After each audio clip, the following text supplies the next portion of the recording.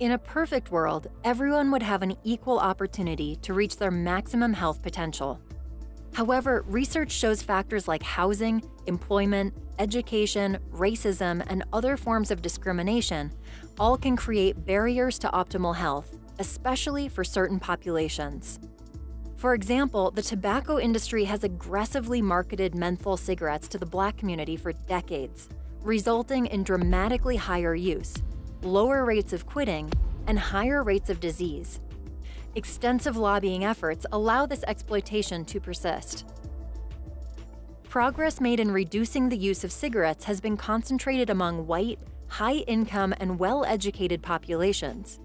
Meanwhile, the tobacco industry continues to find new ways to reach youth and populations that face consistent discrimination.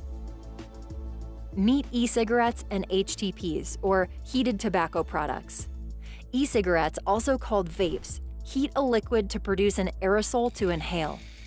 This aerosol usually contains nicotine, an addictive substance, a variety of seductive flavors, and other less well-known substances such as metals. Many e-cigarettes are also easy to conceal and are designed like cool, techie products. That's why it's not surprising that in 2018, 1 in 5 high school students used e-cigarettes, prompting the Surgeon General to declare youth vaping an epidemic. Even more troubling, e-cigarettes can lead to the use of cigarettes, a product well known to be deadly to users and those around them. In short, youth who vape nicotine are at risk of becoming lifelong addicted adults, a loyal customer base indeed for the tobacco industry. HTPs are similar to e-cigarettes, but heat tobacco instead of a liquid. None of these products are safe.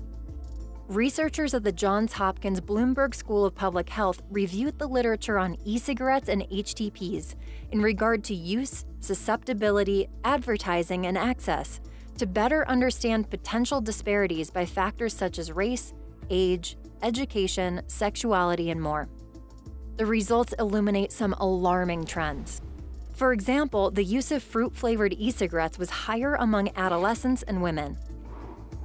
Exposure to e-cigarette ads was higher among LGBT populations, as well as people living in urban areas.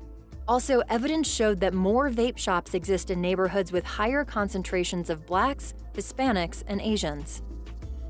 Above all, the use of e-cigarettes and HTPs is not as simple as a personal choice.